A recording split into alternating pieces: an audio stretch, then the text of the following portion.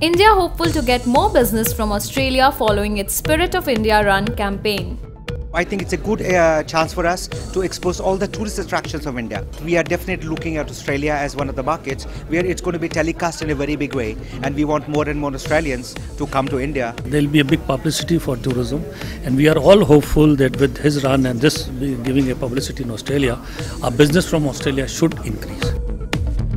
Namaste Tourism organises an educational program for Spain and Portugal. We are trying to educate the people that you can do a lot more in Portugal and a lot of diverse experiences, be it in air, land or water.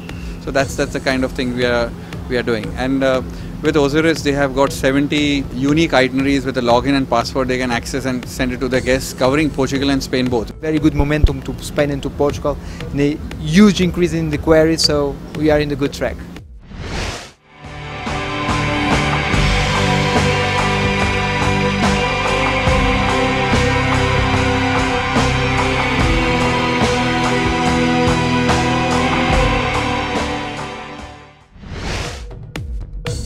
Lankan Airlines launches B2B packages.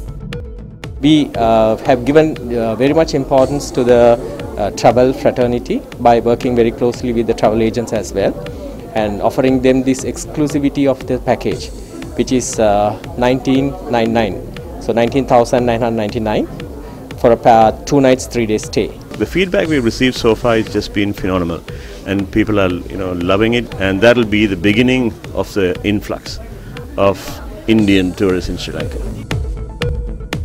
Cyprus Tourism plans to work closely with the private sector in India. Cyprus is one of the largest islands in the Mediterranean, in fact. One of my objectives to assess the areas and the states where Cyprus and Indian companies can work together.